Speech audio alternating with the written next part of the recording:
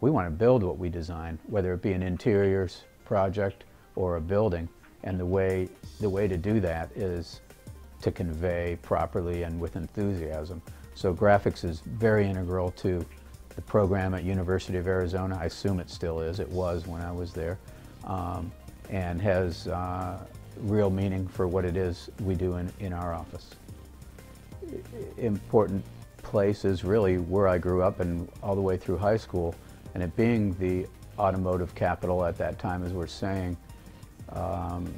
most people that I knew had a parent or parents that worked for one of the auto companies. And in the 60s and 70s, the big thing was the rollout of the new car designs. Every fall, usually if I have it right, September or October, they would showcase the new product. I had an uncle who worked for Look magazine. Look magazine was a big deal back then. There was Life and Look. In the Detroit area, you were buying a car every 2 years. That's just what you did. It was fashion, it was technology. There were constantly innovations coming into play. So being in the industry, whether because a car was provided to you as a benefit for working for an auto company, or you're just around it and keeping up with your neighbors, every 2 years, new cars everywhere. Not so much the case now, but they also weren't built as well, and they didn't last a whole lot longer than 2 years either. It seemed like I was a little more interested in how the drawings looked than a lot of people around me. I was also interested in content, but it seemed to me that if the content was made clear, concise, simple, it would be more easily understood and the work could be carried out. So some of it on my own in high school, and then that led me to choose a college that fostered that sort of thinking. And I chose University of Arizona, and it was a good pick for me. And from the beginning, I was going to look this up and I didn't get a chance, but I think we had 6 graphic classes that we had to take. So out of 10 semesters, 5-year program, 2 semesters a year, almost every, nearly three quarters of the time, we were in a graphics class. And we were doing product design, we were doing posters, photography, all in the interest of conveying architectural product, with the idea that good graphics, advertising, good graphics can help you sell a building just like graphics help sell other consumer products. And to the extent that you're missing the capability to convey what it is you're designing, even a good design can go unbuilt because you can't convince your audience that it's the right thing. Conversely, someone with what might not be as good of building design, but with some great abilities to convey and wow with graphics and realism, has a better chance of getting their building built. The goal isn't always to build the building, but for me it is. I started in the summer of 1980 at HOK in San Francisco, and was working on drawings for a convention center in Anchorage, Alaska.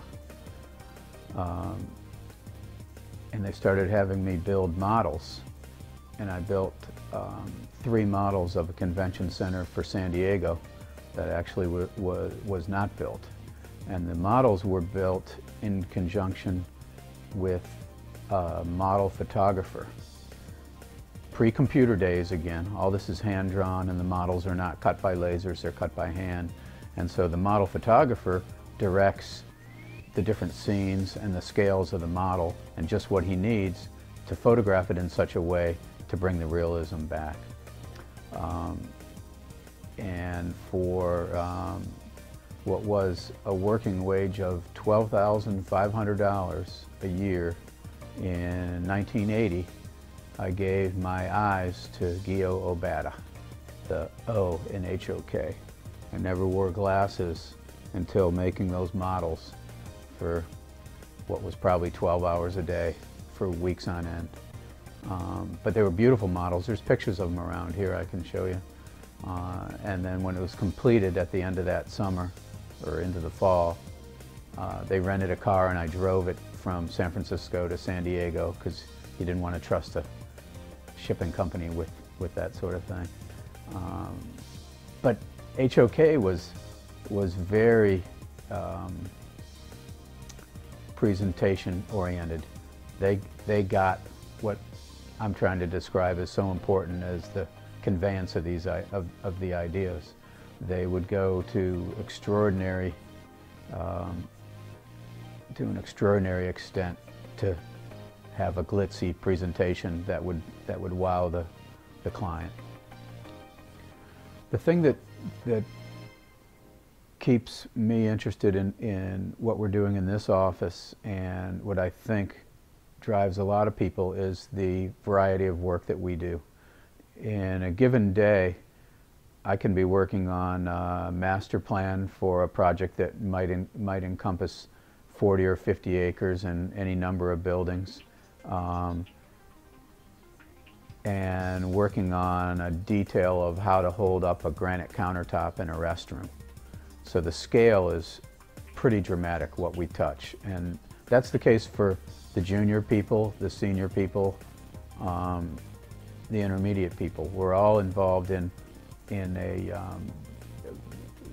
very large variety of scale, and I think that that's a great thing to be able to say, and a great thing to be able to work on that way. The small details help the big picture. The big picture helps the small details. It all seems to come together nicely.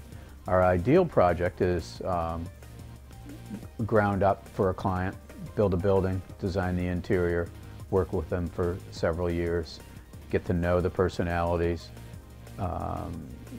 be able to be more successful with the project in knowing the audience that much better. I do spend a lot of time looking at websites and going from site to site, from whatever link gets you to the next site for whatever reason. Exposure to photography, woodworking, architecture, advertising. All these things interest me for color, for scale, for proportion. Whatever catches on is fine. I think travel has become a bigger part of my inspiration in the last 5 or 8 years. Because when I go different places, for whatever reason, I find myself first in a more relaxed mode and able to take in the environment a little better than what's around me and taken for granted every day at home. Second, I'm always taking pictures. That didn't used to be the case, and by taking pictures I'm paying more attention to what's around me. And third, being in a different environment makes me want to go out and seek more than I do on my own turf. The aha moment really doesn't have too much to do with graphics or architecture. The aha moment for me goes back probably 16 or 17 years, and in some ways I feel a little bit dumb because I think a lot of people pick this up right away, but it took me a long time, and it has to do with people's individual limitations and trying to get, as a manager, as a company owner, trying to get the most out of people, but not to expect more than they're actually capable of delivering. Everyone has limitations, and it's important to understand what those people's limitations are. The gal will remain nameless who this came about with, but I thought I was doing the right thing by pushing, and then the aha, the golden moment occurred of the capability just isn't there. This isn't going to happen. So it's gonna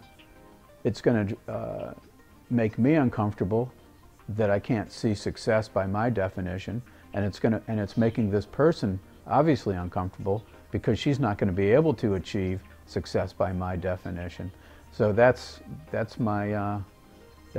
was my big revelation to myself, is you really need to work with people within their own limitations.